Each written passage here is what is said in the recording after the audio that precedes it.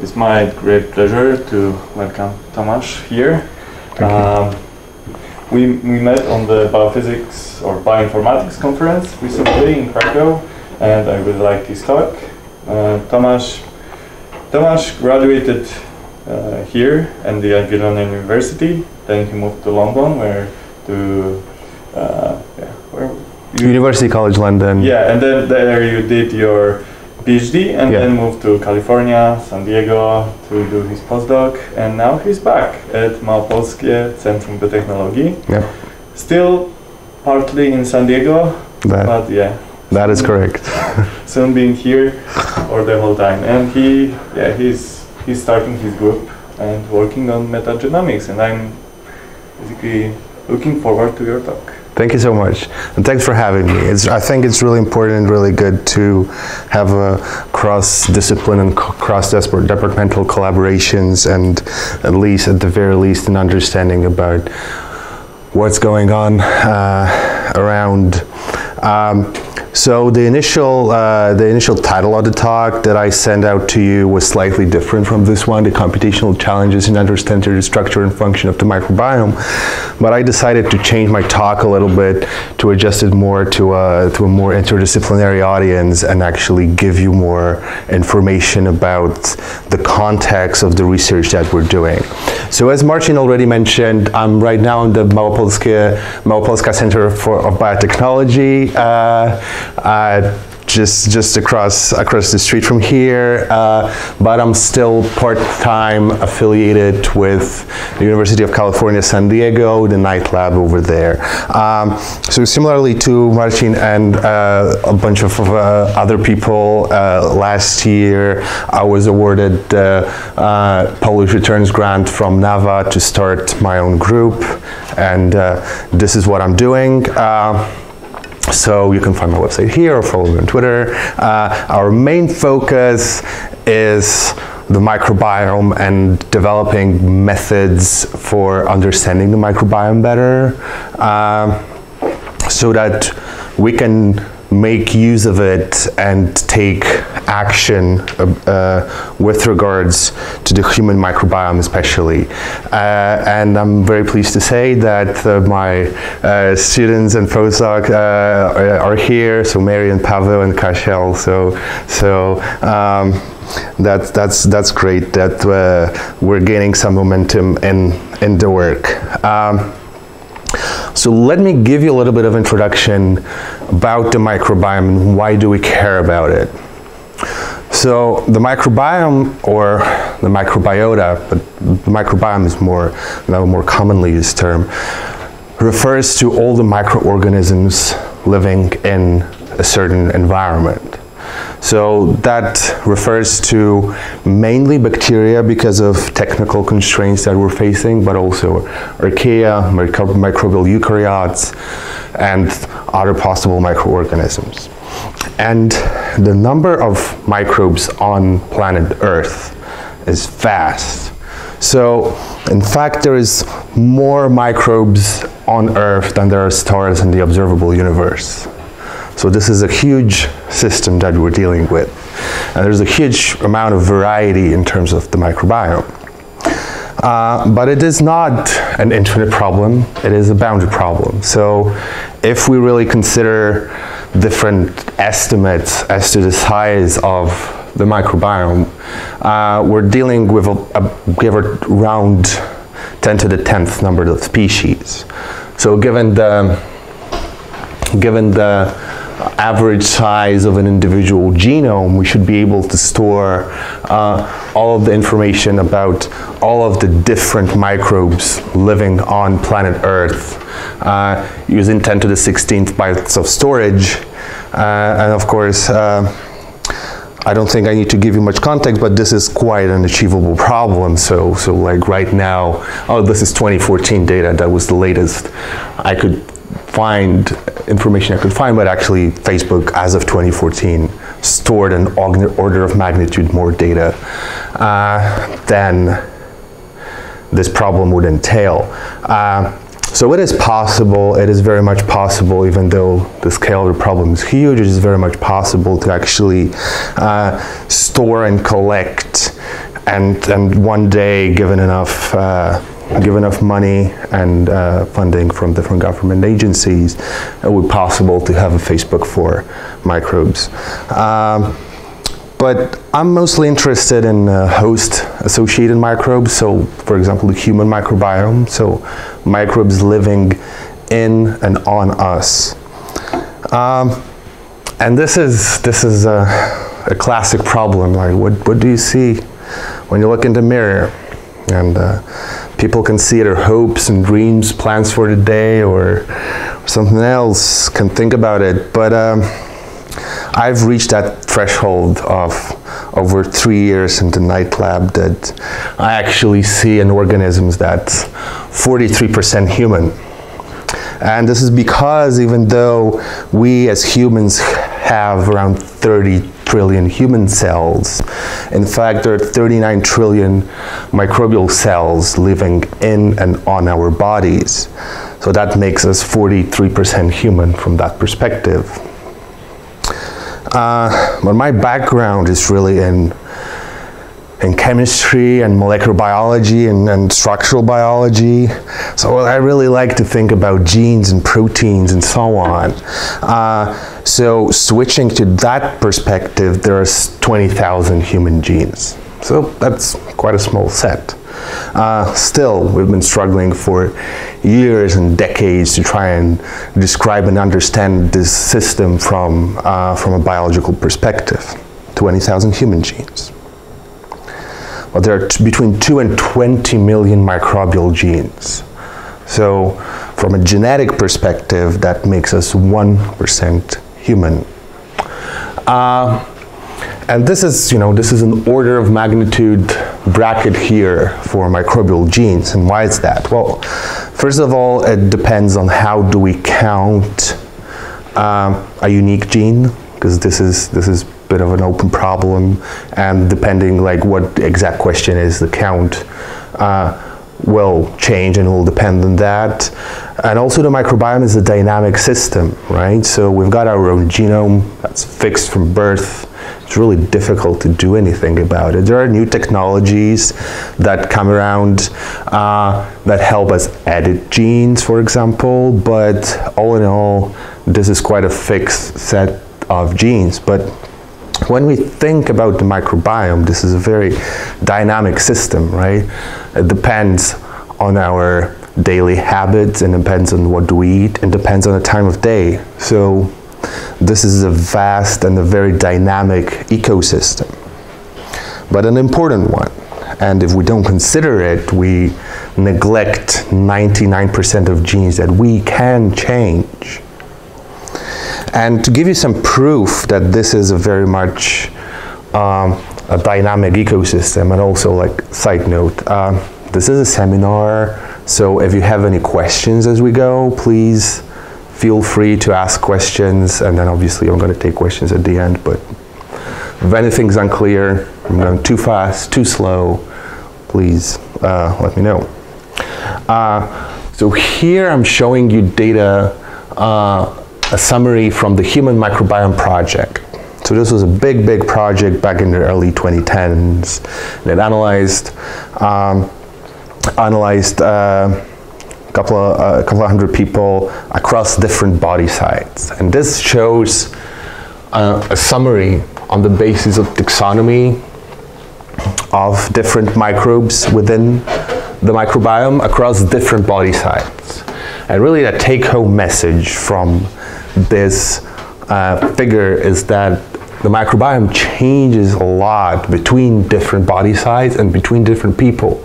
So here if you compare stool microbiome, so we just get poop and then we try and see what microbes are there. It changes quite a lot from person to person, right? So there isn't really something as a kind of an ideal or a core or a gold standard human gut microbiome. It changes from person to person and in terms of taxonomy a lot.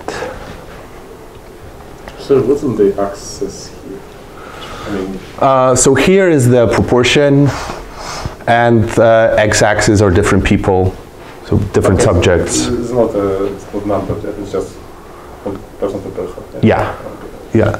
This is from person to person, and this is within each person across time, actually. So this is to show that the microbiome is also changing very significantly in time.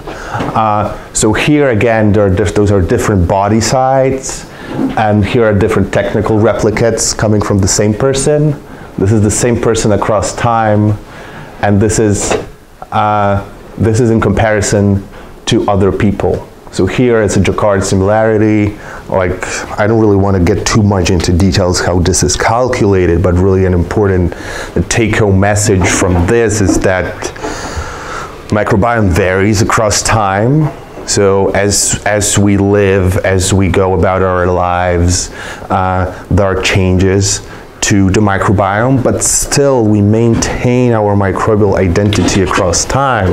So we are, more similar to ourselves 12 months a year in than to other people. So we maintain our microbial identities, we change over time, and we have very different microbes across different body sites. So it is a complex and it's a very dynamic system. So I think it's fair to say that speaking of the gut microbiome, that we harbor almost a garden within our guts. And it's not only a thing to appreciate and a thing to consider from a purely biological perspective or an evolutionary perspective, but it is something that has real consequences. So over the years, and it's really been 10 years or so of more mature microbiome research, we've been able to associate the microbiome in the human, mostly gut microbiome, with a lot of health conditions. So here is a whole long list of different conditions that may be associated with changes in the microbiome. And those are, of course, for the most part, associations, correlation studies, right? So people who controlled and robust, but I think to appreciate, like, those are correlation studies, and those are all types of conditions ranging from gastrointestinal issues that we might expect, so inflammatory bowel disease,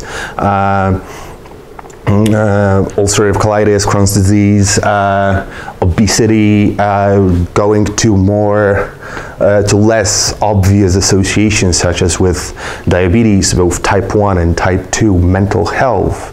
There is ample evidence that changes in the gut microbiome may be associated with depression, anxiety, schizophrenia, but microbiome changes in the gut microbiome are even responsible for a response to cancer and cancer therapy, or we're now starting to find that there actually is a cancer-specific microbiome, so we might have access to a new diagnostic tools to help us diagnose and maybe in the future treat cancer better.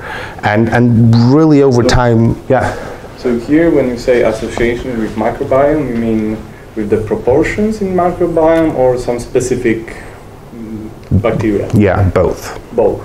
Usually when we talk about the microbiome, so it's not like, there are some specific microbial pathogens, right? Like Clostridium difficile.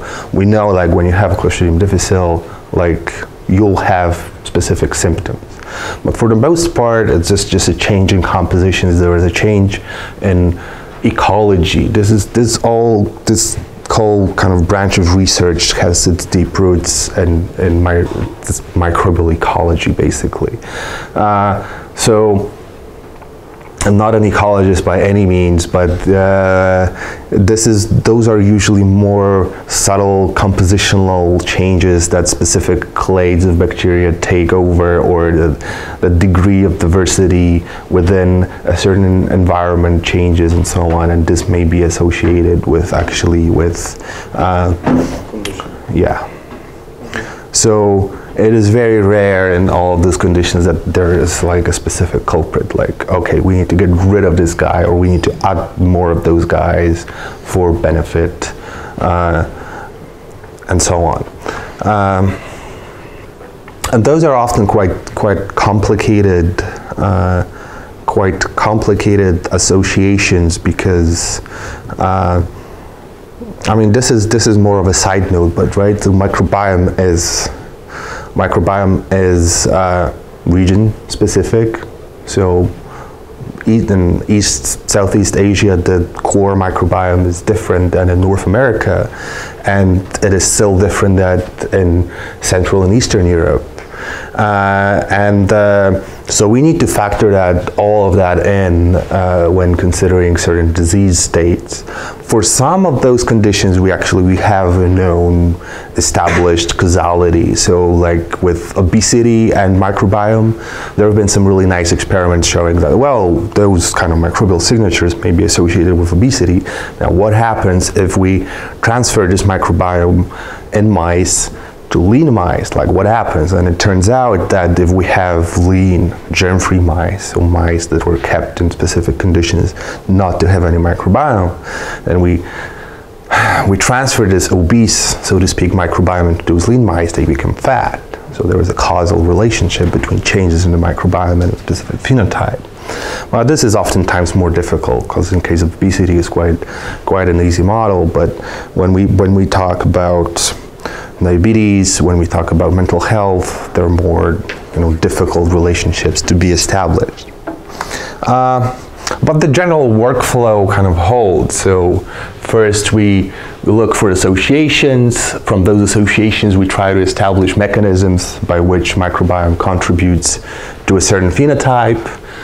Well, and then the grand goal is that we want to design and develop therapies that would act on the microbiome. I don't really know what's the point of this slide right here, but well, microbiome harbors a lot of data. So usually the way we learn about the gut microbiome is from a stool sample, right? There are many ways to do it. Ideally, we would perform a biopsy, right? So we want to learn about the gut. So we perform an endoscopy, and from that experiment, we would get kind of an in situ information about the composition of bacteria in a certain and this precise environment. But the problem with those procedures is that I very much doubt that we would have many volunteers to participate in all those different studies, right? We need to find something more scalable and possibly less invasive. And as it turns out, stool and poop, well, it's a very data-rich medium, and also it is a very good average of what is happening in our guts. So it's easy to collect. Everybody poops, and we can collect it en masse, so we can get a lot of data. And actually, there is a lot of data in our poop. So the way we go about a microbiome experiment, and for the sake of the argument, let's just talk about the human fecal samples, so the human gut microbiome, is we provide people with a swab. So it's basically a Q-tip and a sterile tube, and every time, or at the time that we need to collect the sample, that someone poops, uses toilet paper, then just puts the swab on a toilet paper to get a little bit of fecal matter on that, and this is our source of data about the microbiome. So then what we do with it, really, to learn about all of those things that I already mentioned, is that we actually extract the DNA coming from a fecal sample, and then we use next generation sequencing. So we sequence this DNA, and there's just a lot of DNA because, so what we get as an output is basically a digital output of a lot of A's and T's and G's and C's that corresponds to a DNA sequence, and you know, give or take, depending on a lot of experimental variables. This is from hundreds of megabytes to tens of gigabytes of data per sample, and you know, this is our input data for understanding the microbiome. And I already showed you some data from the Human Microbiome Project. This is what I mentioned.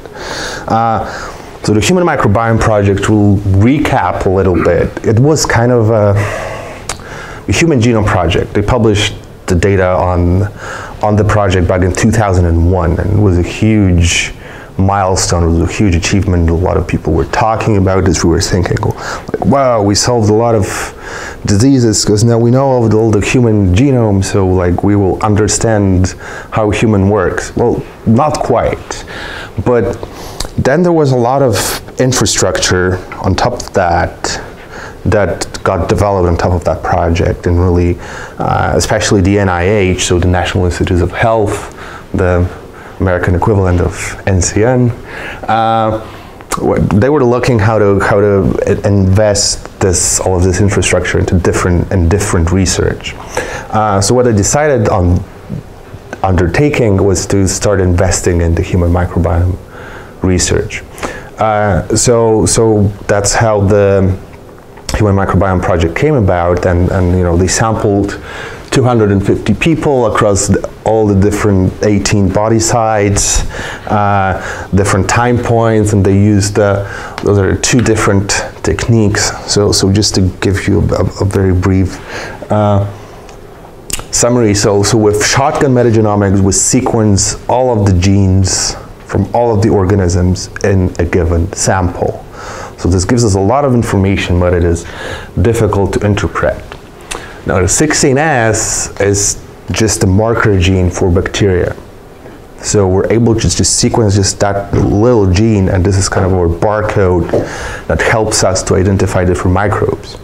So it is far less information than shotgun metagenomics, but the advantage of this is that it's very much standardized and reproducible, and there is little experimental variation. So in the case where we want to have a broad survey of the environment, 16S sequencing is actually the way to go, as opposed to shotgun metagenomics, where there's a lot more information, but a lot of more variability and a lot more computational challenges that are related to that.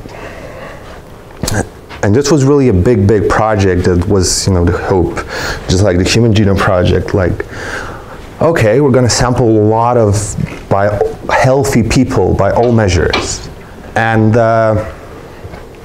then thanks to this, we're gonna understand what is the healthy human microbiome, right? So we're going to sample a lot of healthy people. We're going to measure them. We're going to do all those different techniques. We're going to spend over $170 million on it. So we're going to understand what is the healthy human microbiome. But that was back in 2012. And here I am talking to you, so I'm guessing that they didn't really solve the problem. What we learned from the project is that it is very complicated to study the human microbiome, and what we learned from the project that it is very variable. And I think it's fair to say that until this day, we don't really understand what it means to have a healthy microbiome, and like, what is the healthy microbiome?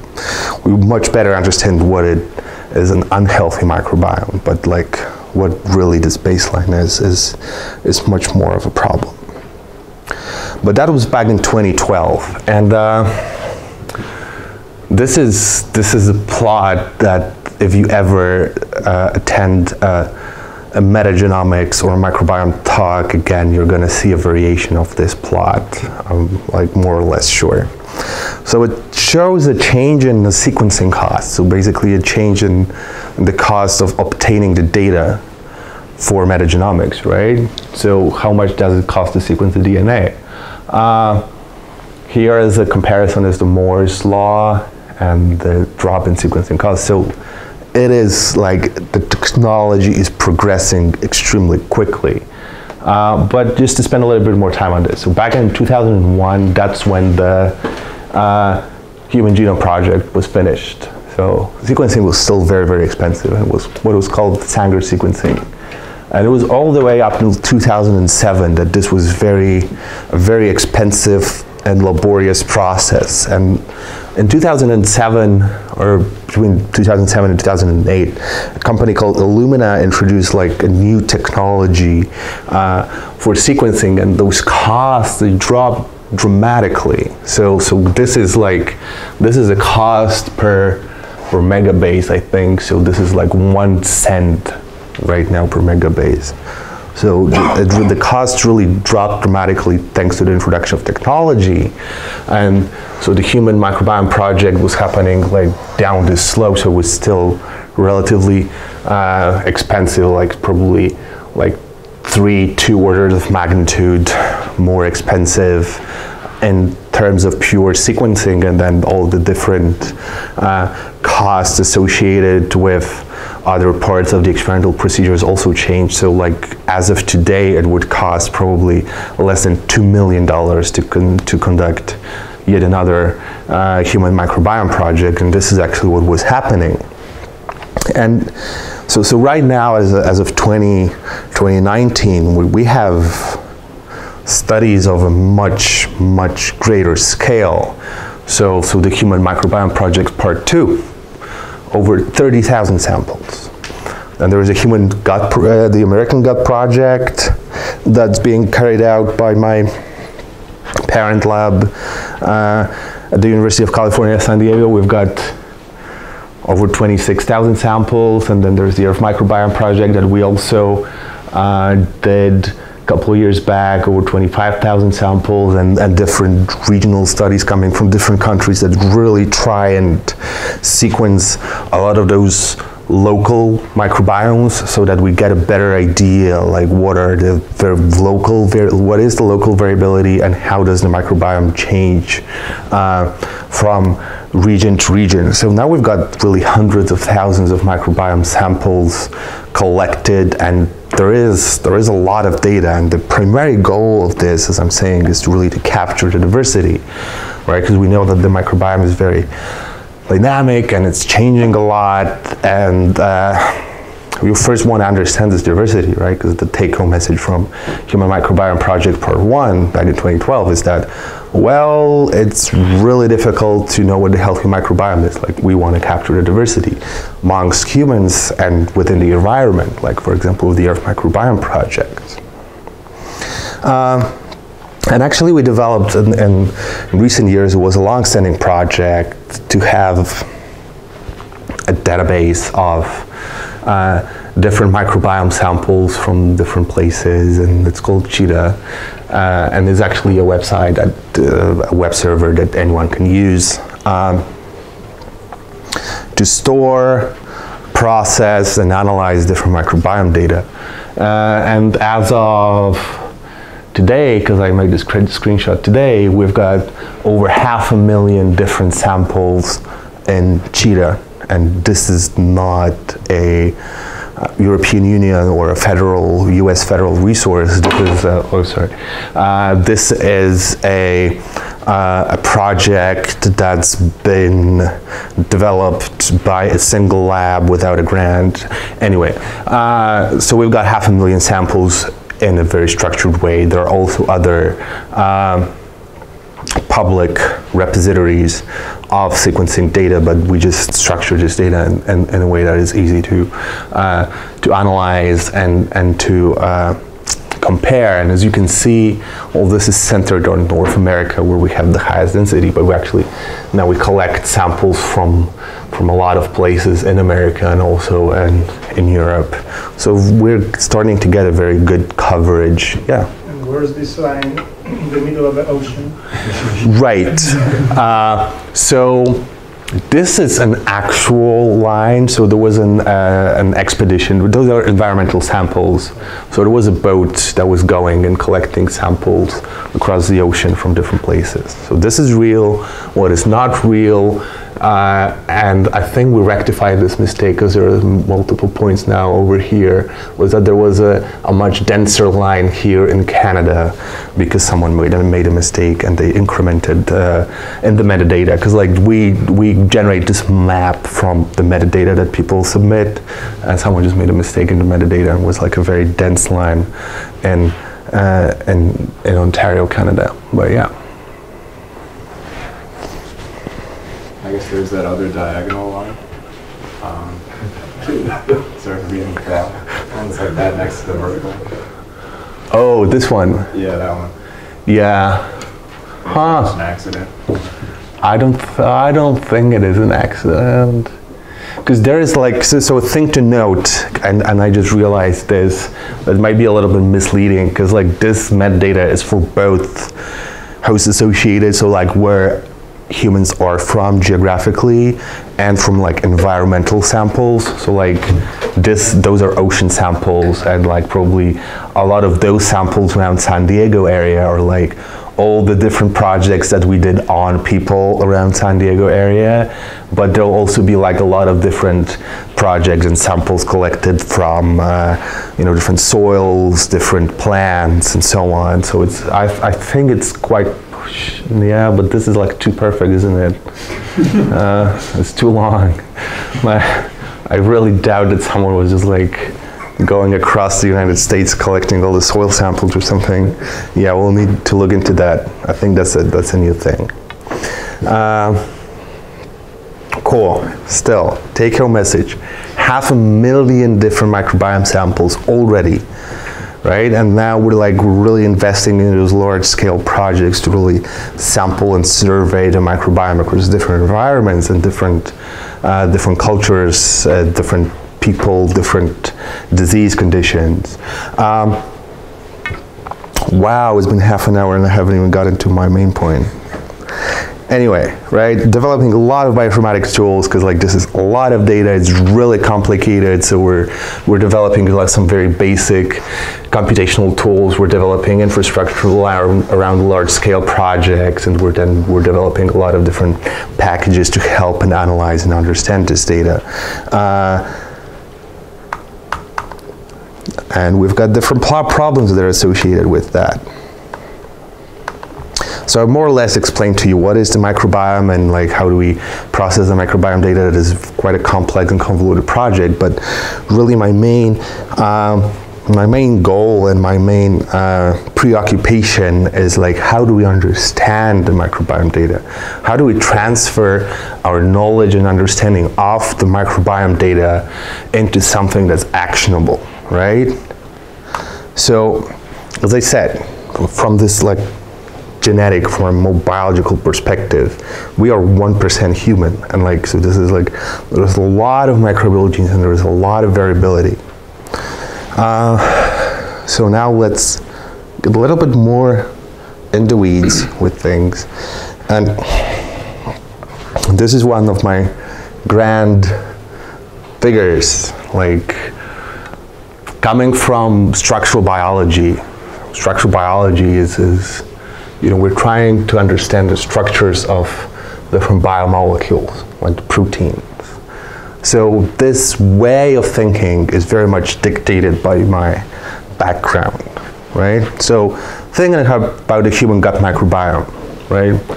So we have a lot of different microbes in our guts, but then basically we describe each microbe in terms of its genome, so the genetic content of like what sits in the DNA. I mean, obviously it's more complicated than that because biology is complicated and messy, but we need to construct a model. So then each genome can be split into open reading frames, protein coding sequences. We can find, within a genome, we can find regions that encode specific proteins.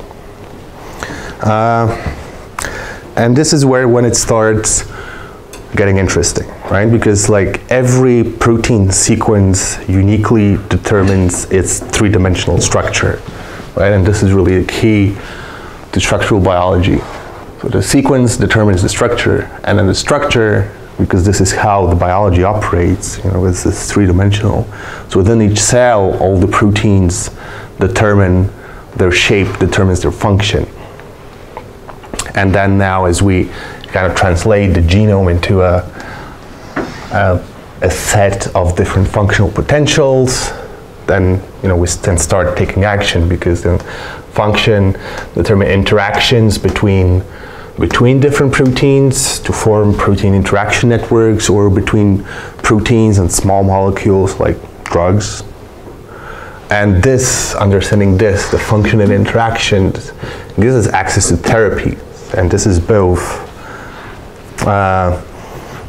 classical therapies, designing and developing a small molecule to help change the composition of the microbiome, or more microbiome-oriented therapies such as probiotics, prebiotics. So, us learning like you need to eat more veggies to have a healthier microbiome. Like now we've got scientific basis for that. Okay, so this is the major scheme, right? So microbiome is a collection of different genomes. Genomes encode different protein sequences. Each protein sequence determines uniquely a three-dimensional structure that then determines a function, and then we can have knowledge about interactions and possibly design therapies to change the microbiome again. But there is a problem. There is a problem in all of this. So people have been solving since 1960s. People have been solving experimentally protein structures. And they've been doing a tremendous job in this. There was a lot of Nobel Prizes in physics and in chemistry for different techniques related to solving protein structures or solving some specific protein structures. And those structures are deposited in the protein data bank, the PDB. And it might be a little bit difficult to appreciate this extreme growth and progress achieved in this domain when we look at this plot. But this plot compares the number of protein structures compared to known protein sequences. So a thing that precedes us learning about the structure. So right now we've got over 100 million known protein sequences, and those are deposited in the UniProt database, for example. So both of those worlds experience an exponential growth. The problem is that the exponent is different. So sort of like that breakdown. Yeah, that's a fair question. I'm forget this sequences. I'm getting, there wasn't like an outage and like we lost the server. That's not the case. What actually happened is that UniProt, they made a change in how they store the data. So there was a bit of redundancy in the UniProt database, and they just from 2015 to 2016, they just decided to deprecate this redundancy and not store different, because people submit data to UniProt, and then so like now each entry gets its unique identifier, and there was a lot of redundancy, so they just decided to merge those identifiers. So that was a huge dip. So yeah, there wasn't any outage or anything like that. The biology didn't go like a year back in time. We just removed redundancy. Still, exponential growth in those both worlds, but with a different exponent. So the gap really between what sequences we know and what structures do we know is growing. And this is really even more pronounced when we consider some redundancy. Because the basic fact of the matter is that very similar sequences usually correspond to very similar functions. So the same goes for sequences, and the same will go for structures. And the redundancy in both of those worlds is also kind of different. So we have a very significant degree of of redundancy in the structural world, not so much, not a lot of this redundancy in the sequence world. And there's a very good reason for that, right? So there are known proteins, known targets of medical or therapeutic or biological relevance. So people try really hard to look at different variations of the structure. They introduce some subtle mutations, or they introduce different drugs binding to a protein target, and then they try to solve it again and again and again and again. So for some proteins, there are hundreds of different variants of it, whereas for short sequences is usually we just sequence a lot, so we deposit a lot of this data. So there are very different strategies to that. And now moving one step further, so I covered sequences, I covered structures. Now let me talk a little bit about a function, right? And let me focus just on that, right? So when we look at the human gut microbiome, like how many functions do we actually have reliably annotated in that set? You know, it's been a focus, it's been a huge focus for the last decade or more. Like how much do we know about what those microbes do? Well, not much. We know around roughly 50% of what they do. So even though this is arguably one of the best studied environments to date, we still don't know about 50% of what they do. And here this split, all the genes of the most prevalent gut microbiome microbes. So we know roughly about 50% of their functions, and then we can split all those different microbes into the ones having a core. I'll actually move to this slide, to having a core and accessory genome. Now, for the sake of this seminar, it's not really important what's a core and accessory genome, but what is important is that the accessory genome, broadly speaking, are all the genes that get, like we have E. coli, right? Everyone knows E. coli is like one of the most best known bacteria, right? It's right here.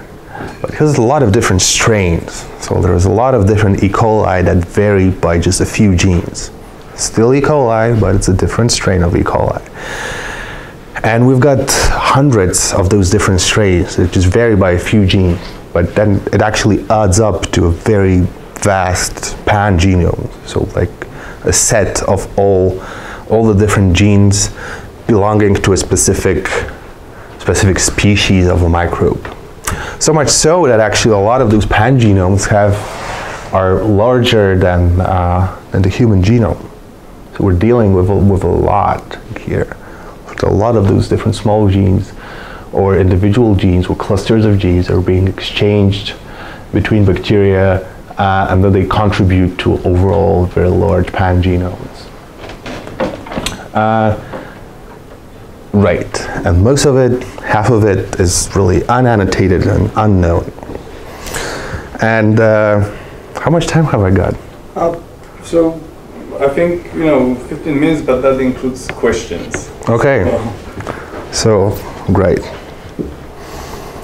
And this is where I step in, right? The bioinformatics. So let's use computers to solve a lot of those problems, right? There's a huge gap between sequences and structures, and there is again a gap between sequences and known functions. We don't know how the microbiome functions, but I hope that I already managed to convince you that it is important actually to understand those functions of those different microbes and the repertoire of their genes, because it will help us to design therapeutic strategies. And so it luckily happens that the main part of my PhD was working actually on methods how to predict structures of proteins better just on a computer. And the strategy generally is as follows. So we have a sequence, and as I already told you, we know that the sequence uniquely determines a three-dimensional structure. So we're trying to solve that puzzle using computers, physics, and our knowledge of biology. And because this is a very difficult problem in terms of a very highly dimensional energy landscape, because basically what we want to do is we want to find a free energy minimum that corresponds to a given sequence. So the conformational space is vast and it's really hard to sample. So what we're doing is we're generating lots of candidate models that are plausible.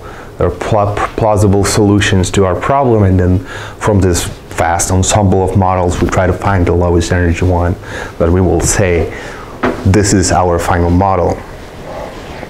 And the way that we were solving it for the time was a solution that involves grid computing, right? So we have a database of sequences on the server.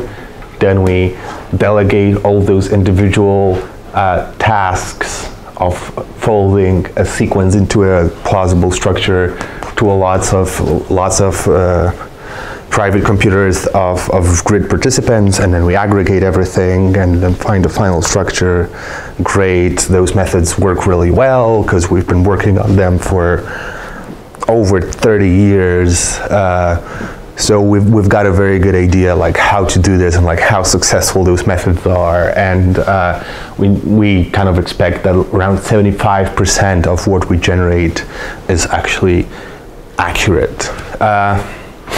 And through the use of grid computing, we've had great success. So we've been running what's called the Microbiome Immunity Project with the help of World Community Grid, which is a part of IBM. So they were kind enough to provide us with infrastructure to do a lot of those different computations.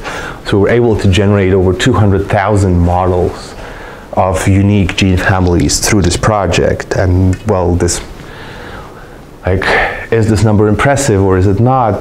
Dare I say it's quite impressive, because the PDB, so the protein data bank that stores all the experimentally solved structures and has been established in real early 1970s, stores around 130,000 different structures. So we've got actually more data than the PDB had amassed throughout the decades.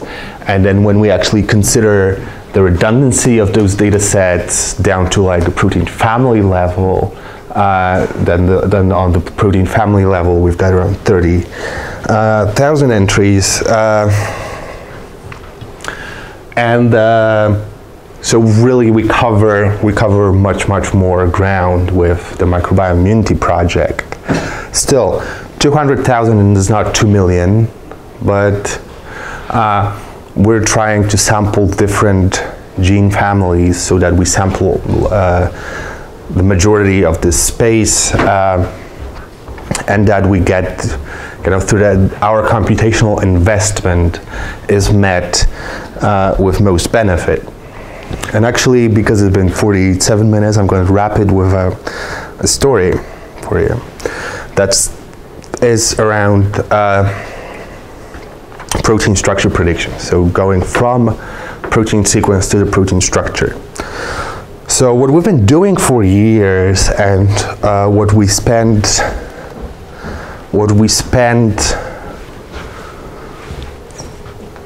68,000 CPU years of compute on is obsolete. Wow. And there you go, I said it. And it is obsolete as of January 2019. Because deep learning, who would have guessed? So, a lot of what we've been doing and why it was so expensive, like 68,000 CPU years to get 200,000 models, is that it was based off of simulation methods, right? So we take a sequence, we use sets of different potentials derived from physics and biology, and then we try and simulate with some small steps the behavior of this biomolecule, and then try and minimize it through gradient descent and a set of like simulated annealing steps and so on. It is quite expensive, and it tries to mimic physics, and for years that was the best that we could do, really, right? Because like we were accumulating data, and then so there wasn't a good scenario for machine learning, and there were many attempts to solve portions of the problem, to solve some very specific questions using machine learning, and machine learning has been tremendously successful and helpful in that, and actually indispensable in many of those sub-tasks contributing to the larger problem. But the situation was never ripe to really address this and like using a full-blown machine learning-based framework. And that was until late last year when DeepMind, which is part of Google now, they approached this task with a team of 12 Google engineers. They cranked the problem, and with the news broke back in like early this year. And what DeepMind did, and they called this AlphaFold, is that they actually split the problem into multiple machine learning tasks. So starting from a sequence, they learn distances between different residues, and you can actually do that right now because we've got enough data amassed to actually train the neural network to do that. They also learn angles between different residues in the protein, and then they learn physics also, so they don't have kind of knowledge-based potentials that's been developed. They actually relearn the actual potential that should act on those distance and angle predictions every time with every sequence, and then they just use a gradient descent algorithm to actually embed all of those sources of information into a single framework and predict the structure. And well, here's the kicker. So as I said here on this slide, it takes around 10 to 20,000 CPU hours per single domain. And with this machine learning based approach, you can achieve the same thing within 4 or 5 CPU hours. So that is a very, very significant gain. Since then, other similar methods have been actually published. One of them called the DMP-fold, developed by the lab of my PhD supervisor, that it kind of bases on a similar approach. And the nice feature of those methods is that they really are not or as accurate at those old school simulation-based techniques. So roughly speaking, 75% of the time, 80% of the time, they are right. And the main benefit for it is that they're orders of magnitude faster than old methods. So on top of that, I had 3 sleepless nights when I learned about this. Actually, it's great because now the problem, what took us over 2 years to predict 200,000, we will be able to actually predict all the microbial proteins we're interested in within a year, not even using the grid, just a single computing cluster. So all in all, it's great news, and it will give us access to a lot more data and a lot more information. And so just one last thing I really want to mention, right? So I said structure determines function, and this is why we are so excited about learning about all of those different structures of microbial proteins. And actually, me and my collaborators, we developed recently a method That's also deep learning based. It takes advantage of this. So from biology, we knew that this is true, but like, can we actually put it within an algorithmic framework to prove that this is the case? So what we're doing is we're using graph convolutional networks to encode the structure as a graph, and then we're using an LSTM language model to encode the sequence, and then we're using a graph convolutional network to predict the function of a protein. And as compared to kind of standard methods in gray, we're doing way better than it was the case so far. And this improvement that we're getting through the use of structure is actually the same as we were using an experimentally solved structure versus a predicted computationally generated structure. And here is this comparison. So a black line is an experimental structure, and the red line is the structure coming from a DMP fold algorithm. So this is the one, the deep learning based algorithm. So we're getting an improvement over just the sequence based. So we're moving towards that. We're hoping to get there, as we'll have this rich resource of different functions corresponding to microbes. We'll hope to bridge this gap, to go from 50% way beyond that, so that we can actually better understand what those microbes do. And then the hope is that, equipped with this knowledge, we'll be able to actually start designing microbiome-based therapies or therapeutic strategies. Of course, a lot of people worked on that, and a lot more will work on that. So with that, I'd like to thank you and take more questions. Thank you so much. I have two questions. One is that how does it work if you want to, for example, have the DeepMind solve some problem, then someone from chemistry, physics, biology just approaches them and says that we have a problem for you, or it's their initiative, so they have to come out with some. So how did it work, for example, in this case? Yeah, so in this case, as far as I know, because they were just scouting for problems that are kind of real world problems, because they just wanted to use the technology in something that's relevant. And this is just a problem that they found, like, oh yes, we can solve this, and this is kind of like biologically relevant, so we want to tackle this problem. So they just put a team of engineers on that problem to try and solve it.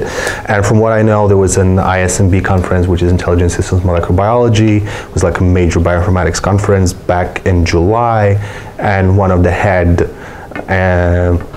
researchers at DeepMind was at this conference, and he was probably scouting for a new biological project. The problem is it has some limitations because it cannot really create new puzzle pieces, just put together the whole picture from existing puzzle pieces which were already found. Yeah. So I think they really took the problem for several reasons. One is like it is really well defined. It's like, you know when you're doing well on this problem, right? Because like people have been working on this for many decades, and like, you know, the problems and like metrics to assess like how well you're doing, like really well established. So in that sense, it's no surprise to me that they kind of decided, okay, this is worthwhile. And also like over the years, kind of the amount of data to train models on has developed so much that, you know, they probably decided, you know, their time is ripe. And then the second reason is that my former PhD supervisor has his office like right across the street from DeepMind, and he was consulting for them. Yeah. The second question will be that people are living in certain regions and they have, as you said, certain microbiomes, and if they are not traveling, there is not changing. But for example, let's say that I go to Egypt for a week, then do I affect my microbiome for long terms or short terms? Or yes. And how much influence do I have to have a long term effect? This is a really, really good question. So first part of it, yes, you affect your microbiome in a very significant way, and actually we do have a lot of evidence for that. The one probably best evidence is that my former boss, Rob Knight, he is traveling a lot and he's been sampling himself for years. So we've actually got microbiome evidence to support it. And then answering the second question, I think it's the same as with antibiotics. So after taking antibiotics, some people recover within a week or two to go back to the original microbiome. For some people, it takes months to do so, and there's still a small percentage of people that never go back to their initial kind of microbiome composition. Is it bad? So, not necessarily. I don't have the data to answer that. I don't think it's necessarily bad, but for sure it teaches us that we should be very cautious about the use of antibiotics anyway, right? It's not only antibiotic resistance that's now kind of becoming more of a problem, but it's also like potentially affecting your microbiome in an irreversible way. Couldn't we, for example, use antibiotics to strengthen the microbiome against antibiotics? So like a small doses when you are healthy to make your microbiome stronger. When you are sick, you use a bigger dose to kill the bad bacteria, but you know, those who are good. In principle, yes, but right. But as you just, like the last part of your sentence is like, it's impossible because like bacteria transfer the resistance genes or like still steal the resistance genes from one another. So generally developing more antimicrobial resistance, it doesn't work like, okay, we're gonna teach the good guys to like be antibiotics resistant and the bad guys will like die off. It's not the case, and it's also oftentimes not the case that there are good guys and there are bad guys. It's just anything, like it is about a composition, right? Like if there are too many of the good guys and they like team up together, they can become the bad guys. So, you know, it's not as obvious. Like we've got specific pathogens that we know we want to fight, but there's, you know, a lot of the microbiome related problems are due to, you know, imbalance in the microbiome. Yes? Maybe just about the data that you're collecting, so the map that you showed, what type of, let's say, metadata that it contains, or demographic data maybe, so that, I mean, if you actually measure or want to assess the diversity of microbiomes across populations, right? Then, I mean, do you only have like geographical location, or their ages, or you know, or their sexes, or of the people, or you actually know that for the last 5 years they've taken this and this antibiotics, or they tried to? Yeah. Well. So can affect microbiome, and how many things you actually can put into those databases? Well, metadata, this is a very loaded question. I'll try to answer this to the best of my ability. Metadata is its own science in its own right, of course. In Cheetah, we try to adhere to the MeMarks metadata requirements, but you know, overall we just require very minimal metadata to deposit anything into the database. So now it depends on the specific researcher what they actually deposit there. The reason for this is that we want to encourage as many people to upload their data as possible, so we don't want our requirements to be very stringent. With that being said, this kind of the minimal metadata that we expect for most human-associated studies are the basic demographic variables. So like country of origin, country of residence, ethnicity, age, sex, BMI. On top of that, there are studies that have a very meticulous and detailed metadata ranging from like all the biomarkers, like medication, antibiotic usage, but there are also studies that have very minimal sets of this data. So it is really, really difficult to aggregate studies on a large scale. One reason being that there's different levels of metadata that is being collected, and the other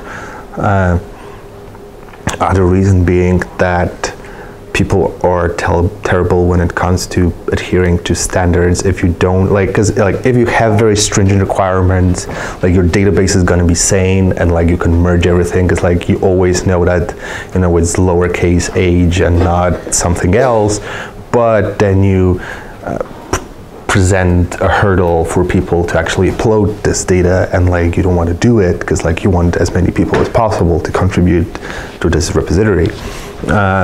So then there is an issue of actually reconciling all of that, right? Because like height, like is very, people's height, like in a very, very simple metadata, but like, some people do it in centimeters, some people do it in meters, some people do it in inches, and different units and all of that, and like not everyone actually deposits what the unit is and so on.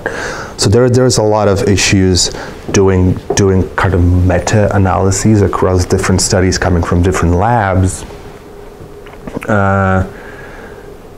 Yeah, and that's like latitude and longitude is like also what we require, and some basic kind of experimental information. But this is like literally probably like 5 different like columns of metadata to be deposited into Cheetah. Yeah, so it is a very kind of like a long-lasting problem that I think is one of the most difficult problems to actually to resolve, like how to do this so that it's easy for people to deposit it and that it's kind of easy to manage and then perform certain meta-analyses. Like we have kind of layers of software living on top of Cheetah to try and actually crawl through Cheetah and then like infer different metadata and so on. But there is a lot of inferred data, and then we also do have actually tools that help people generate metadata in a consistent way. But yeah, hope that answers your question. Okay. Yeah. You mentioned this new method to predict the structure from the sequence with accuracy like 75%. Sounds like a miracle in this discipline. Yeah? And I wonder, what do you really mean by this accuracy? I mean, on how many proteins it was tested? Yeah? Because as far as I know, there's not so many structures that are solved per year. Yeah, and this year announcement. Yeah. Yeah. So on how many structures? Right. Tested at this moment. So AlphaFold, the DeepMinds method, they took part in CASP, which is like kind of every 2 years there's a competition, and it clearly outperformed everyone. AlphaFold. So for proteins so this is an experiment where different groups are being given the task to solve the structure of a protein that is one protein. It's 100 proteins usually. Okay. So it's not a very thorough evaluation, and then obviously people do a lot of kind of temporal holdout kind of validations, right? So they split like a test set, training set is like everything solved until 2016, and then like from 2016 to 2019, this is my test set, and so on.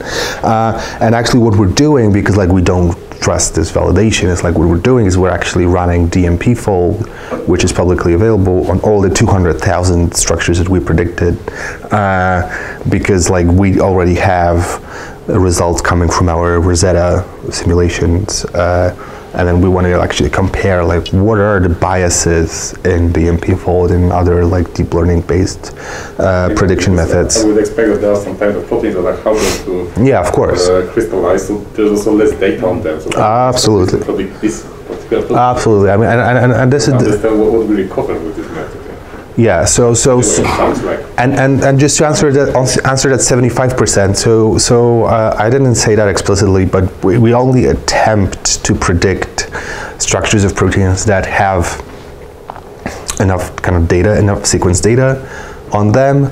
So everything that we try to predict, so that has a like large enough gene family, we are 75% sure that the prediction of this is going to be correct. And by correct, I mean has the same fold as the actual experimental structure of a protein.